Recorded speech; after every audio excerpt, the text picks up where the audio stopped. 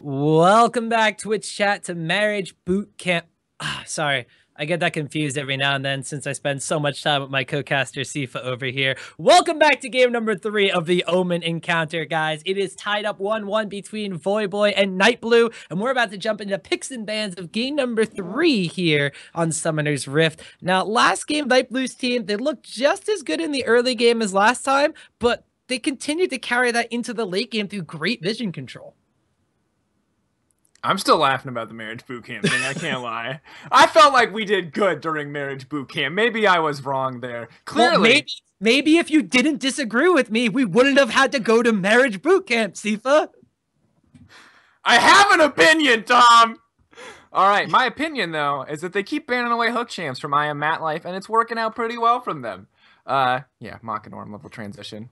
Anyway, so banning away hook champs, no surprise there. Banning away Lee Sin and not Jarvan is interesting. Will we see Voyboy first pick that? And it looks like, yeah, definitely don't want to give that to Zen the Solo King. And J4, currently the strongest jungler available. And will Nightblue have to pick up that Pantheon pick again is my big question. Yeah, that's actually a good point. Jarvan being banned out both games for more of the presence in top lane from Zen the Solo King, now being able to be first picked up here for Sick of Scott in the jungle, or maybe Voyboy if he wants to try himself in the top lane, but being able to ban out that Lee Sin, leaving open only Pantheon with the Rek'Sai being banned out as well. Very interesting position for the junglers to be put in right here. We haven't really seen all too much variance from those 3 or 4 jungle picks just for most of the Omen encounter playoffs, let alone the series here. We do have Janna as well as the Syndra being picked up right here. Moonway extremely comfortable on the Syndra, even though he started off 0-2 in game number 1. Looked all right on the Lissandra, but never really had the same kind of lead going into the late game as he did on Syndra to really be a big factor in those team fights. But with that one being left open here, he's able to pick it up. Well, yeah, Syndra, of course, such a powerful pick for Moonway in game 1, able to use that AoE damage to the fullest extent, but, you know, how are they going to respond to this is the big question. They know that the enemy team won't be picking up that Morgana, so they feel very safe locking in that Vi in this situation, and Vi, not really a jungler we've seen too much of in this tournament, but when you have a Vi and you have, you know, the Gnar and also the Leona in these situations, your hard engage is so very powerful. You see one Braille instantly locking in Tristana as if to respond to that, just to give himself a little bit more mobility, and then Riven the hover over here. Curious to see exactly what Voyboy is going to play from the champions hovered over. We can be pretty sure that this is not going to be a top lane Jarvan, but something else entirely. Yeah, it does look like it might just be the jungle Jarvan after all, but we keep seeing Voyboy's team go back to hovering over that Akali pick. Doesn't look like it's going to be what they wind up locking in here, but the Tristana being something that they have in the bottom lane now, rather than going for like the mid game, the early aggression, the let's try to trade bottom lane as much as possible, they're going with an AD carry that's going to be more relevant in the later stages of the game, much like that Jax pick has continued to be for them. Jax, meanwhile, is still on the table, but it doesn't look like it's going to be what they go for. Oh, never mind. They went from one purple people eater and Kassadin, and they switched over to the other purple people eater, Jax, at the very last second. So Voyboy's team here, very interesting, because not only do they just have the Jax scaling into the late game now, but now the Tristana is going to provide some early game power in the laning phase, and then scale into the later game harder than that Graves pick was going to be able to for the past couple of games. They have the Syndra and the Jarvan to try to mitigate that mid-game lull that Tristana and Jax may wind up having, but are extremely powerful during the lane phase themselves. You see Golden Glue not quite sure how to handle this lane matchup since the LeBlanc didn't work last time. He's going to default to that Orianna pick. Orianna, of course, a very safe mid laner. Synergizes very well with the rest of the hard engage for the team. Obviously, the Orianna Vi synergy is so strong. And of course, you know, the chain CC from this team is so very strong. And this is pretty much their only option as far as team fighting goes, just because that Tristana pick is going to scale up and do so much work in the late game. The interesting thing about that, though, is that they don't really have a whole ton of peeling options outside of Janna on the opposite side. Jarvan going to be able to do a little bit of work, but when there's a Vi on the enemy team, that Cataclysm not going to be quite as useful. Additionally, Gnar going to be able to Gnar people into that briefly created terrain. It does get the stun if he knocks them into the Cataclysm walls, so they have to be careful about how they execute team fights here, but overall, if they're looking for another split push comp, if Voyboy is looking to snowball, this looks like the team to do it on. Well, the very interesting thing here in this game is last game we were talking about how Jack's needing the dive buddy, and with the Lee Sin off the table, it's going to be Jarvan that he's going to be jumping into the back lines with. On the opposite side, though, Nightblue's been able to pick up somebody that can also get into the back lines in the jungle to dish around the pain with Gnar. It's going to be this vibe pickup. And Golden Glue, he's comfortable on the Orianna in the mid lane, picks it into pretty much any matchup he's not necessarily wanting to play a direct counter to. It works really well in these team fights, but having a guaranteed delivery system for that Orianna ball on Vi with her Assault and Battery is going to be massive for the Dragon Fight centric playstyle that Nightblue's team has continued to play. Dragon fights, of course, being very key here. We've never seen a team get to 5 dragons yet, but with this lineup, Nightblue's team might just be able to do it. Zen the Solo King getting progressively better and better with this Gnar pick. You saw him itemized with that Brutalizer last game, forced Voyboy onto a much more defensive set of items, kind of delaying that Trinity Force, Blade of the Rune King power spike. So overall, despite the fact that I think Voyboy's team came into this looking much stronger, Nightblue's team is doing a very good job of adapting. Unfortunately for them this game, their team comp is not very versatile. There aren't really any options as far as split pushing. They're pretty much all in on the 5v5 engage. So a lot of this is going to come down to which team has superior warding control, because whoever gets the team fight that they want is clearly going to win out in these circumstances. Well, we'll see who gets those team fights and who winds up coming out on top in just a little bit. It's game number 3 of our best of 5 Omen Encounter finals here. Will it be Voyboy or will it be Nightblue taking this one? You'll find out right after this. Everybody to hear Summoner's Rift, where Voyboy and Nightblue are tied up 1-1 in the Omen Encounter Grand Finals. This is game number 3, and we're going to see who starts to take a lead in this best of 5 series. Voyboy's team is going to be over on the blue side. It's going to be Nightblue's squad over on the red side. And Voyboy's team seems to be grouping up, trying to get some of that early game vision control that they've gotten every single game thus far. And Nightblue's team continuing to line up at the line of scrimmage and avoid it. Voyboy's team, once again, doing pretty well in a lot of these situations. That good early aggressive vision control you see coming out. A lot of patience from Orianna and Leona in this situation. Not giving up their position at this stage of the game. Voyboy's team overall has shown very good control of these level 1s, and Nightblue's team pretty much has erred on the side of caution in nearly every game. Of course, on the red side, you are at a little bit of a disadvantage, and that the Krugs are so powerful, whereas the Grump is a little bit of a less than ideal start. You see Nightblue hovering on the top side. He too may go for the Krugs, which will put him on the path to bottom lane or mid lane. I'm curious to see where the jungle attention is focused. You see, once again, Voyboy appears to be starting a jungle camp before going to the top lane. This has worked out very well for him in the past and has saved him from a lot of the early game harass that Gnar can put out. But Zen the Solo King has been playing better and better in each of these games and appears to be learning more and more about this matchup as these games go on. Yeah, in game number 1, it was really about the fact that Voyboy was able to take the Wolf Camp for an early advantage, and then it was Zen the Solo King that was trying to bully him out while being at an experienced disadvantage. This time around, Voyboy's team back on the blue side, he's going to be doing the same exact thing, but this time with the Raptor Camp. He starts off with the Counter-Strike, making sure that all those little Raptors, everything don't stack on too much damage. He's able to clear it out rather quickly. He's going to recall, get some extra potions, get an experience advantage by hitting level 2, and just teleport back up to that top lane once again. And Zen the Solo King, unfortunately on Gnar, not having the same kind of capabilities to do so with the Krugs on the top side of the map. Zen the Solo King, though, doing some pretty smart tactics here. Did pull the wave up a little bit to try to help freeze the lane in that position. It will be naturally pushing towards Voyboy now as a result, but Voyboy appears to be unafraid, does know that because of that decision, he has the level 2 advantage and using it to the full extent. Perhaps a bad decision, as it turns out, from Zen the Solo King, as he is not able to get level 2 before Voyboy is able to make it to that lane. Voyboy, of course, going to get some extra pots, going to get a ward from that decision, and will be pretty safe to farm up here now. Zen the Solo King, after losing that trade, is going to be behind for a substantial period of time. Yep, and with that health potion being burned, that means, of course, he's not going to be able to really stay and sustain in that lane matchup either. But Voyboy seemed to be getting some deep ward coverage there. Puts a ward all the way down by the enemy red buff, and does see that Nightblue actually has not gone for that one yet. We do see that Sicko Scott, after getting his own blue buff, might be making his way up towards the enemy side of the jungle. We'll see if they wind up trying to contest this one. Nightblue winds up using the Vault Breaker. goes in and puts a ward down, so he is going to see Sicko Scott and Voyboy kind of collapsing from either side. They're going to wind up backing away from this one now. Nightblue waiting in the brush. The flag goes out from Sicko Scott. He sees that he's there. Golden Glue on the opposite side puts a ward over by the Raptors, and it looks like now the mid laners might be trying to join this fray as well. Voyboy winds up pushing Nightblue black a little bit, and tensions are getting kind of high by this red buff area. We could wind up going into a 3v3. Moonway doesn't know they're standing on a ward right there. Level 4 for Moonway could be a big factor here. Everybody else in this fight is only level 3. So with the extra little oomph on his spells, we'll have to see if that winds up being a big factor here.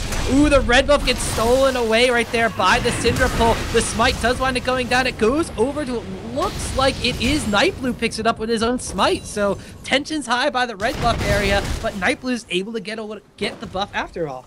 Nightblue does have to blow his flash though, however. Good map movement from Voyboy's team as a whole, uses full advantage of that early ward buy from starting the Raptors camp. They capitalize on that vision very well, and of course, if that had turned into a fight, it most likely would have gone in favor of Voyboy's team just because of how much power Jarvan and Jax can do in those kind of close-range jungle skirmishes. Vi, of course, needs a little bit more time to power up, not able to win out quite as well in those situations, and Moonway, as you mentioned before, with that level 4 advantage would have been pretty huge, but of course nothing comes from that, and as a result, Nightblue just down a flash for a few minutes as the jungler. Not going to be the biggest impact, but Voyboy and the rest of his team continue to get deep vision wards in the jungle. They may be able to shut down Nightblue's early game aggression. We saw it such a pivotal part of Nightblue's win in the previous game, and if it doesn't quite work as well this game, this could be a game in the favor of Voyboy's squad overall. Well, we'll have to see here. Without the early pressure being put down on Moonway in the mid lane is going to be the big question mark as to if he was such a big threat in the later stages of both games beforehand after being focused down. What is it going to be like if he's not as targeted heavily in the early game? And, oh, looks like our answer is going to come out right here. He's still going to be targeted, even though it's only Vi coming in with the Vault Breaker. First Blood once again goes over to Golden Glue in the mid lane as Moonway falls. Moonway going down there, a little bit of sloppy play from him overall, and now Nightblue able to put out exactly the amount of pressure he wanted despite having that flash down. And this is kind of, I feel like Sicko Scott has been consistently getting out jungled in these games, not really reading Nightblue's approaches. The one time that he does invade the jungle is when Voyboy creates the vision, so Sicko Scott gonna need to step up his performance if he wants to come out and top in these games, because, Nightblue consistently getting early advantages for his team, where Sicko Scott he's just not doing nearly as much. His big claim to fame at this point is that he denied Nightblue that Lee Sin pick.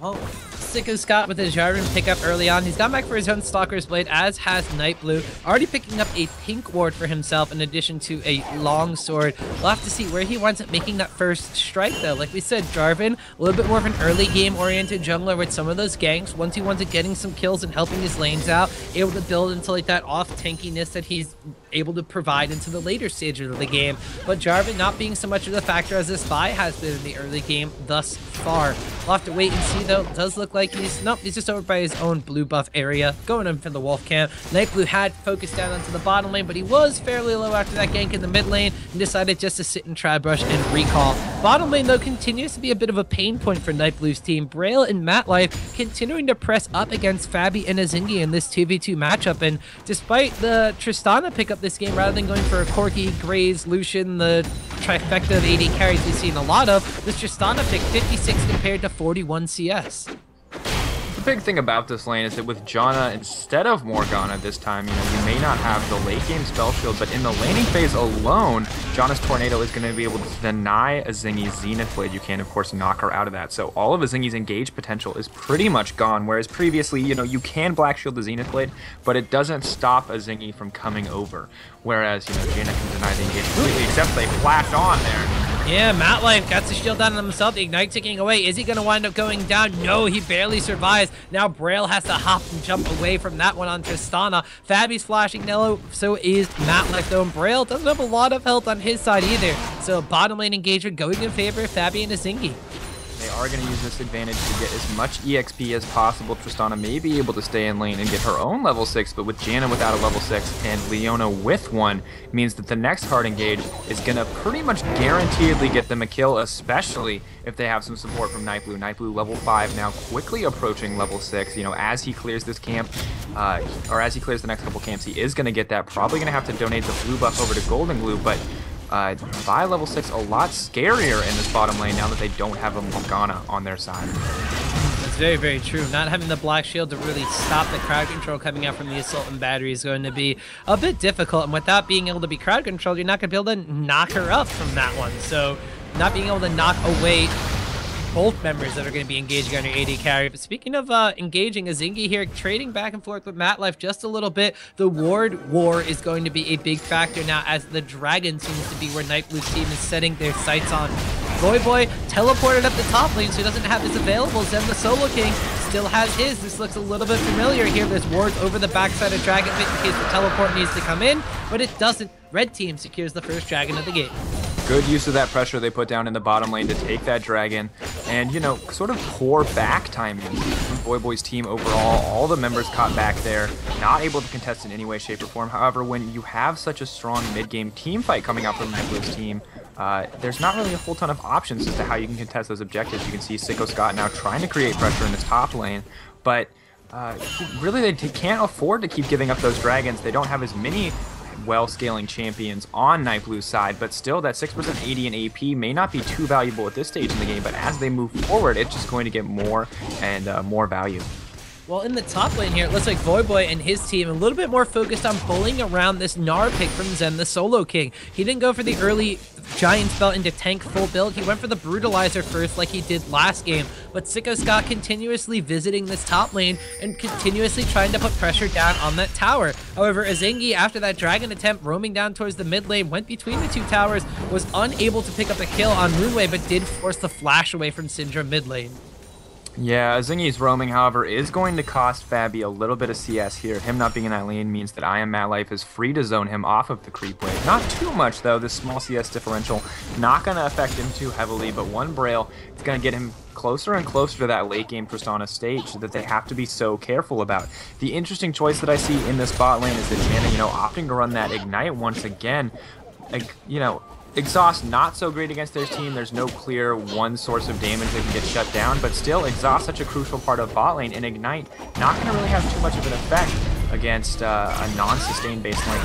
Well, Sicko Scott gets caught out here trying to help out his top laner by Nightblue. The slam dunk comes in comes Golden Glue from the side too. Command Shockwave goes off. Nightblue trying to get him with a Vault Breaker. Voyboy is going to go down as a house gets dropped on his head. 3 members from Nightblue's team in the top lane pick up 2 kills against Voyboy. I like the casual turnaround. Like, he throws the house, knows it's going to hit, and just starts walking sideways. Beautiful kill from Zen the Solo King. That max range boulder toss doing so much work. And, that skill is just so powerful. Level 8 Gnar maxing Boomerang first means that that's going to be a level 4 boulder toss. And the base damage stats on that are just so high. So good movement from the team overall. Excellent mid lane movement from Golden Glue. You can see that Orianna is one of those champions that he's incredibly comfortable on. And has had pretty solid impact across the map so far. 1-0 and 2 at this stage in the game.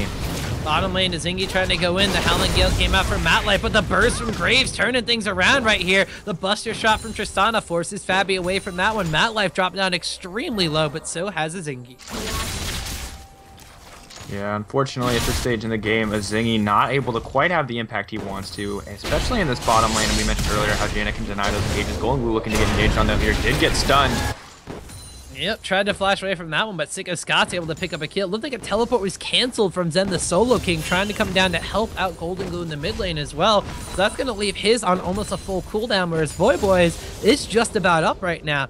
Looks like the Dragon still not going to be a big factor for a decent amount of time. However, it's going to be coming up maybe in another 2.5 minutes or so. But Voyboy's going to have teleport for that one, and Zen the Solo King is not. Teleport has been pretty crucial in the past, but Zen the Solo King always very reliant on it to get the team fights that he wants. Voyboy, on the other hand, hasn't utilized it quite as well, mostly utilizing it to continuously apply pressure in this top lane. He's now trying to get the duel off, trying to trade at least a little bit before this Mega Gnar form comes out, and has to be careful here. Yeah, the Gnar against the wall. Voyboy getting stunned. Voyboy getting a house thrown at him once again. Another house goes down. Voyboy tries to hop, skip, and jump away from that one. He will survive through that one, able to jump away onto an allied minion, but experience disadvantage. The Mega Gnar coming in, a big transformation factor. Voyboy is struggling in this top lane matchup this time.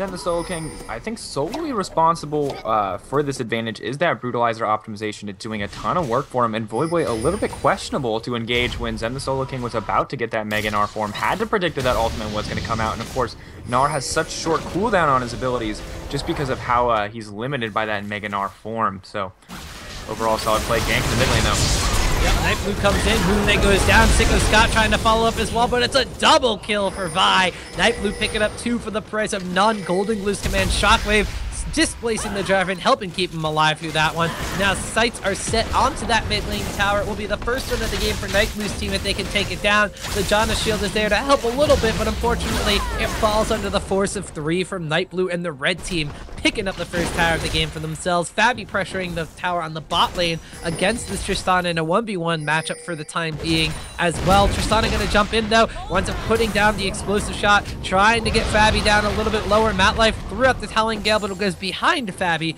not going to be able to capitalize on that trade, and with Dragon coming up about 50 seconds, Fabi's going to want to wind up recalling to heal himself back up. Zen the Solo King, meanwhile, taking this turret in the top lane, giving his team a more substantial gold advantage than they already have. Nightblue's team in such a commanding lead. I'm so surprised that they keep letting Zen get this Gnar pick. And, you know, as we've gone forward, Zen the Solo King has been transferring more and more from this team fight kind of focused player to winning out in these 1v1 solo matchups in the top lane, which has just been so huge because that was pretty much Voyboy's only strength in the last couple of games. Of course, his first game Jax play pretty much entirely centered on scaling up and doing a lot of work in the late game, but with Zen the Solo King controlling the mid game and early game so well, it's going to be very hard for him to come back. It really is, especially the fact that he needs time to scale up. He still hasn't been able to pick up anything for his Trinity Force aside from a Longsword and a Ruby Crystal. At this point last game, you're seeing him get the Phage, you're seeing him with the double Doran's items, going for a Sheen at this point in time. Nowhere near completing that Trinity Force quite yet, whereas both pieces for Warden's Mail, in addition to the Brutalizer, have been added to the inventory of Zen the Solo King. Still going to be a while before Jax becomes a big factor in this one, but bottom lane, the fights are already breaking out. Monsoon knocks back Nightblue to flash away as well, so even though Assault and Battery is not quite up yet, Matlife did not want anybody jumping down onto his AD carry in that circumstance. The Dragon is live on Summoner's Rift right now, but Moonlight and Sicko Scott are putting pressure on this mid lane tower. The teleport came in from Zen the Solo King. Nightblue coming in, the Assault and Battery is up, goes on the Moonway, the flash over the Gnar. Sicko Scott and Moonway just evaporate from the power of that one. It's a rampage for Nightblue and a kill picked up for Zen the Solo King. Moonway, such an important part of Nightblue's team comp as a whole. They have the choice to take this Dragon or get the middle lane tower. It looks like they're going to try to go for both. Excellent play there and excellent engage. Poor decision making from Moonway and Sicko Scott, not having enough vision control on that bottom side of the map to see the pinch coming, and as a result getting caught out incredibly quickly. Zen the Solo King does have to burn flash there, but you know, a small price to play for a Dragon and 2 kills for your team overall. 5k gold lead now for Nightblue squad. It's going to be pretty huge here. You see Orianna scaling up very quickly. Normally a champion that takes a while to get going, but because of the impact she's had across the map with that ultimate, and with, of course, the dissonance as well, it's just an absolutely fantastic play from Golden Glue. Yeah, that was just absolutely devastating for Nightblue's team. They got so many objectives, had such a large gold sling, like you said, about 5,000 now in their favor. 3 towers as well for compared to 0 that Voyboy's team was able to respond with, and they've gotten 2 towers deep in that mid lane. That means once again, with the gold advantage pressing into the mid stage of this game, and with the map pressure from these minions pushing against that no tier 2 mid lane tower, it's going to give Nightblue's team the one thing they lacked in game number 1. Vision control. It's going to be the thing that helped them win game number 2. Top lane over here, though, we see Voyboy going in for a trade. Sicko Scott wants a Cataclysming in to lock up Zen the Solo King under tower. Voyboy picks up a much needed kill, but Golden Glue on the roam up is able to get a response kill. Golden Glue now trying to turn for 2. Voyboy getting dropped low. The Ignite is there. Flash away, but an auto attack and the Clockwork wind up mean that Orianna picks up a double kill. 2-for-1 trade in that top lane, although they are finally able to get the mid lane tower on Voyboy's side. Voyboy's team a little bit too confident in pressuring that top lane. Took a lot of resources and a lot of time to take down that very tanky Gnar pick at this stage of the game, and good movement from Golden Glue. But quite frankly, excellent response from Moonway. You know, they do need any gold advantage they can get, and getting a kill and a tower there is definitely going to outweigh the 2 kills picked up by Golden Glue in that situation. But once again, that Orianna pick is going to be so powerful in the late game, so they have to be careful about letting it get there that much faster. Fabi pops the Ghost Blade, and just 2 crits later forces back both Janna and Tristana from this bottom lane over here. Fabi on this Graze working a bit overtime, although his CS differential still, unfortunately, on the side of Tristana. 166 compared to 143. But Fabi's got 2 assists to his name and has helped his team take down some towers and dragons, including this bottom tier 1 tower that now falls underneath Graze's mighty auto attack from his gun. It is going to be 9 kills to 2, 4 towers to 1, and about a 5.5 gold lead still in favor of Nightblue's team. Baron's going to be up on the map fairly soon, but I don't think any of these teams are necessarily going to be going for that one right away. What they are going for, though, is what we talked about before. Deep wards and vision control on Nightblue's side, immediately putting down a pink and 3 green wards in the bottom side of the jungle from Voyboy's team. There's a lot of pressure on I Am Matlife in this game. If Nightblue's team does decide to dive a tower, pretty much everything is going to rest on that Monsoon. The disengage options are so limited, and the damage just isn't there yet for Voyboy's squad as a whole. You see Voyboy now getting engaged on by Zingy. At the same time, Golden Glue winds up picking up a kill on Moon by being caught out in the mid lane. Now Sicko Scott getting flashed forward on by Golden Glue. In the top lane, Voyboy also getting stunned up by a Zingy. The Zen, the Solo King, picks up that kill, and it's a double kill for Orianna now as Sicko Scott goes down. Those wards by the red buff area for Nightblue's team just picking out Voyboy's team and being able to take him down. Unfortunately for Nightblue's team as a whole, those kills aren't going to be worth too much for them just because there are no objectives currently available. Baron's still 15 seconds away, and of course the team as a whole would need to commit all 5 members to take it, and pretty much every character on the team has a very low mana pool at this stage, so they will get to farm up a little bit more. They may get a little bit more vision control in the jungle and may be able to steer away this red buff as well, but no turrets and no larger global objectives earned from that. Well, Braille going in here on the Nightblue and Golden with the Buster Shot away. The Monsoon comes out. Voyboy with the teleport in as well. Braille dropping down fairly low. The Monsoon able to keep him alive. The teleport was used there by Voyboy, and they're Zen not in the top lane. Yeah, they're not really able to get all too much for that one. Zen the Solo King split pushing that top tower. Dragon's not up for almost 2 more minutes. So with all that used just to try to defend against their red buff area, Voyboy's team, they lose a teleport. That's not going to be up for Dragon Fight, and they lose so much forward pressure on the map. Top lane tower down to about a quarter HP. Voyboy's team in a really tough spot at this point in the game. 7k gold lead coming in for Nightblue squad means that they need to look for any advantage they can get. You can see that over-eager use of TP was Voyboy's hope to try to get something back in this situation, but you know, you can see how much he's suffering in this game, specifically 1-3-0. Now finally able to pick up a Trinity Force at 21 minutes, his first completed item. Not anywhere near a Blade of the Rune King, not anywhere near any kind of defensive items either, so not the late game Jax that Nightblue's team has to be scared of at all, and someone who's easily going to be able to get blown up by Zen the Solo King. 3-1-3, so many resistances, got that Brutalizer, has that Randuin's as well, and is just doing work this game. Well, let's face it, nobody on Voyboy's team is really anything Nightblue's team has to worry about right now. There's only 2 kills compared to the 12 already. Moonway Syndra, unfortunately, not working out the way that it was in game number 1. 0-4-1, being dominated by this Golden Glue Orianna. The Vi coming out from Nightblue has been a great asset in that mid lane, but also in the top side of the map. 1-3-0 is Voyboy, 3-1-3 is Zen the Solo King as they start duking it out towards this top lane area. Has to flash away as Sicko Scott comes up here, but that's another member that's been getting caught out at 1-5-1. With the jungler away and 2 in top lane, the bottom lane is free for the rest of Nightblue's team to take. 4 members strong down there with all that vision control. Know they're going to be uncontested. They take that tier 2 tower, and with only a couple of seconds left on Dragon, Voyboy in top lane with no teleport available, that's going to be another free objective for Nightblue's team. Now Voyboy might try to kill Zen the Solo King, but with all that rage stacking up and the turnaround coming in here, Voyboy might wind up going down. The rage is full. Zen the Solo King tries to gnar him against the wall. He misses on that one. Voyboy's going to be able to flash, just jump away from that one. The Cataclysm comes out here, but in the meantime, the rest of Nightblue's team takes Dragon. Sicko Scott can't smite Dragon, decides to smite down onto Gnar, but Gnar's going to get away from this 2v1 turnaround.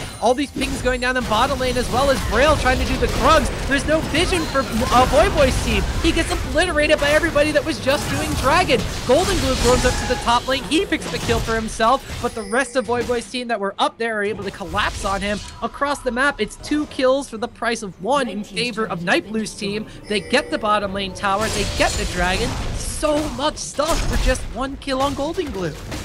Really, really poor decision making coming out from Voyboy squad as a whole. You can see they're kind of tunnel visioning onto shutting down this Gnar, but Gnar doesn't need to have a team fight impact if you keep committing multiple members to the top lane to try to stop him. Golden Glue able to pick up, of course, that solo kill in this situation, and even that, picking up the kill back onto Golden Glue, isn't going to be a ton of value here. A big shutdown, 500 gold to Voyboy will get him up to that Cutlass standard, but still, regardless of how many items he gets at this stage of the game, if they keep putting 2 people in the top lane just to kill Zen the Solo King, they're going to keep giving up objective sword. That 3rd dragon, very important. The 4th one will surely drop too if Voyboy doesn't figure out a new way to play this game. And of course, the rest of his team, kind of not sure what they need to be doing, playing way too defensively and not responding well to the pressure on the map at all. A rough game for Voyboy's team to be sure. Well, Voyboy in this bottom lane once again finds himself going up against the Solo King on Gnar. The damage is dealt on the mini Gnar, but as soon as the Rage Ward builds up, it's going to be a turnaround. The stun goes down, the Gnar against the wall, the house on top of his head. Voyboy has to try to leap away. We've seen this all game with the slam, the jam, and then the Solo King solo kills Voyboy. And then Golden Glue takes the blue buff as if to add insult to injury before Fabi, using that Youmuu's active, runs in there. I want to say I love the Youmuu's Ghost Blade on Graves in this game. Excellent choice for the itemization. Gives him a lot of dueling potential against characters such as Jax and Jarvan, but also gives him a small and brief power spike that makes him somewhat comparable to Tristana at this stage in the game. Well, the dives are going through. Nightblue's going to get the Assault and Battery, locks down onto Matlife, and he goes down. Well, Braille has to kind of jump away from that one. Command Shockwave is still available after all of those dives anyway. The Inhibitor Tower goes down in the top lane, and the Inhibitor's going to go down. That doesn't really matter. The Surrender Vote comes out. Nightblue's team is going to take game number 3 in dominating fashion.